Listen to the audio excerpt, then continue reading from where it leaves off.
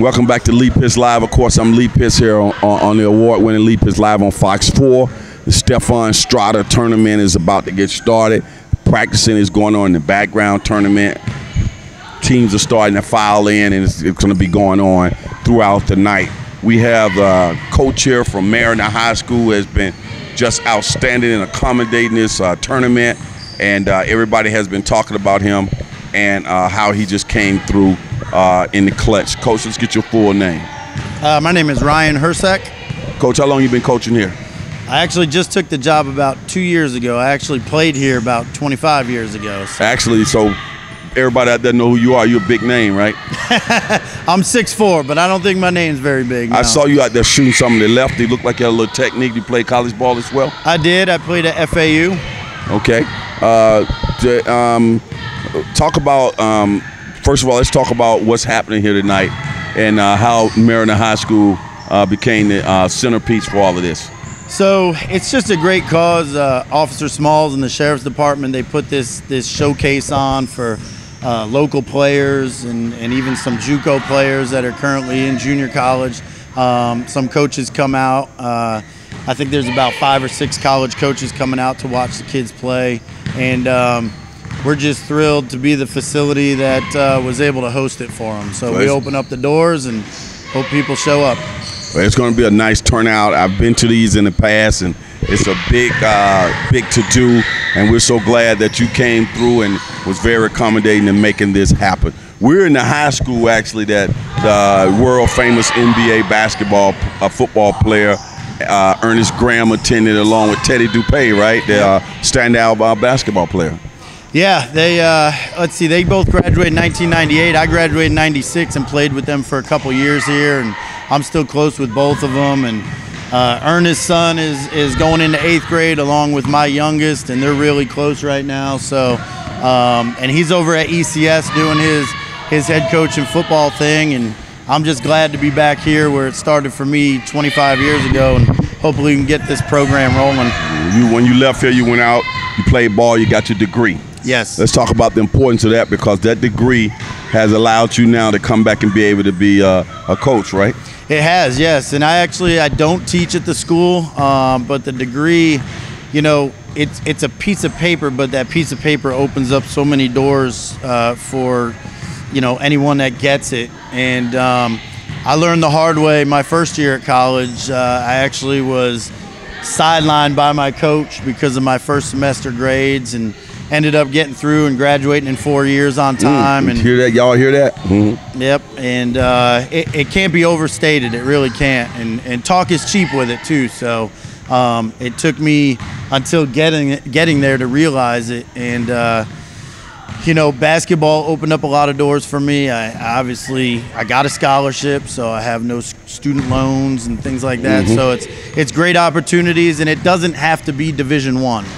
There's so many opportunities to play basketball after high school.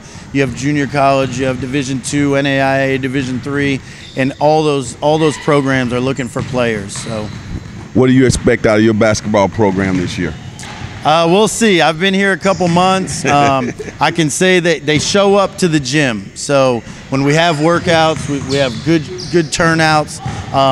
You never know who's coming, who's leaving. It's kind of the way of the world, so I'll know a lot more come August 12th when school actually gets back. Well, at least they show up to practice. We talking about practice, people. That's right. You talking about practice, Coach? Yeah, we are. We are. Not like Allen Iverson, but we are. They talking about practice. Coach, before I let you go, what does it do in general that we get these kids involved and moving in athletics, keeping them off the street, and just providing opportunities for them to occupy their time? Yeah, as far as basketball goes, and really it's any sport or any activity, the one thing I know for sure is you can't get better if you're not working on it. And you can't work on it, for instance, in basketball, unless you're in a gym or at a court.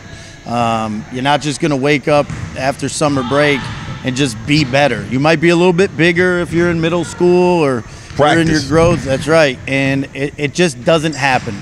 There's no such thing as natural skill improvement. There's natural physical abilities that improve, but there's no such thing as natural skill improvement. So it's good to see kids in the gym, period. I love it. Over at the Stars. Last year I was at Dunbar with actually my old high school coach, Coach Tim Maloney. And now I'm fortunate to have another gym to be able to open up to kids. How are fundamentals being taught these days compared to when you were coming along? I just don't think there's much, to be honest with you. It's a lot of travel basketball, and it's not to downplay travel basketball, but I think kids are playing a ton of games. And it's just natural. If you're in the gym playing games, it's taking away from being in the gym working on your skill. That's right.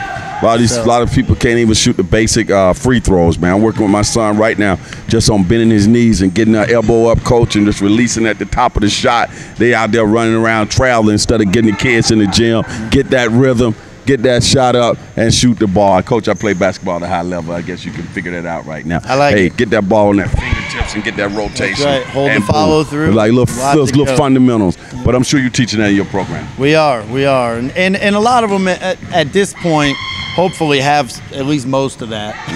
There's some stuff that they don't, and we just work on it. We work on it every day. There you go. Coach, well, keep up the good work. We appreciate you. Before I let you go, who's going to win the NBA? Who's going to be in the NBA Finals, and who's going to win it all? Next year, wow, there's been so many changes. I think I like Houston. Really? Yeah.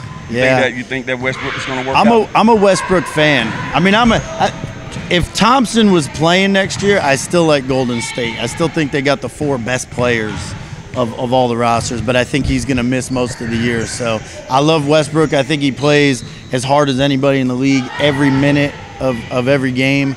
And obviously they're going to score a ton of points with that system. And in the East, wow, I don't know. KD's not playing. I think Boston's probably going to be back next year. Okay. Well, Coach, appreciate it. And I see you can appreciate those fundamentals. You're giving a lot of people overlooking Golden State. I'm like you. I still think that's a team to be reckoned with because they play basketball the right way. They do. Fun to watch. Fun to watch. We'll be right back.